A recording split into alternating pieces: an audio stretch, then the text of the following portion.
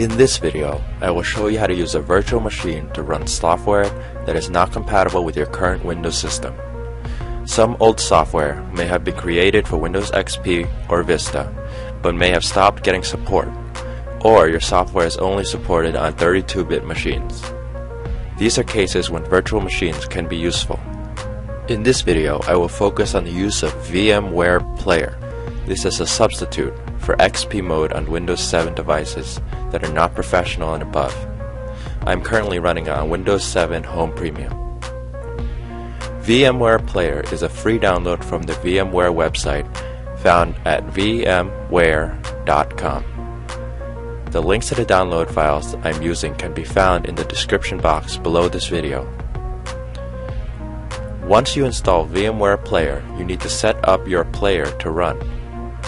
You will need an installer disk or an ISO file with the system you plan to install, most likely a version of Windows XP or Windows Vista. You can use VMware's vCenter conversion to convert an old computer you own, possibly running an XP or Vista, to a virtual machine. For students, your university probably has a distributable copy of Windows operating systems, both 32 and 64-bit versions.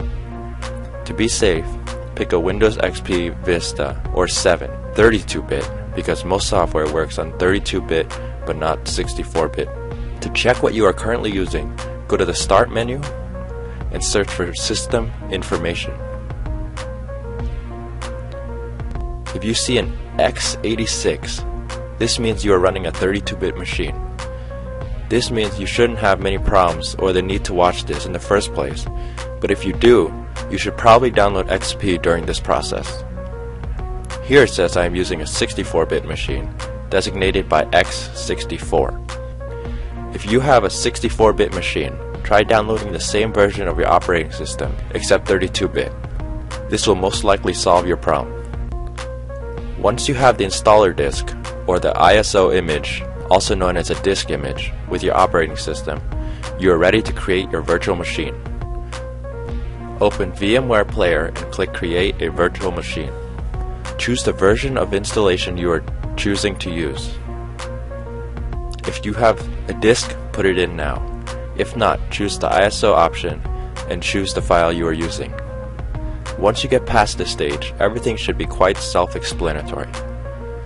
If you have no idea what you're doing, just go with whatever is already inputted in the fields.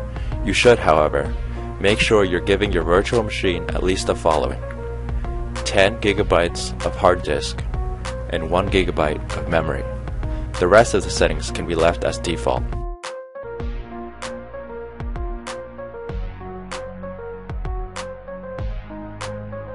For more details on the process, click on the link in the description. Thanks for watching.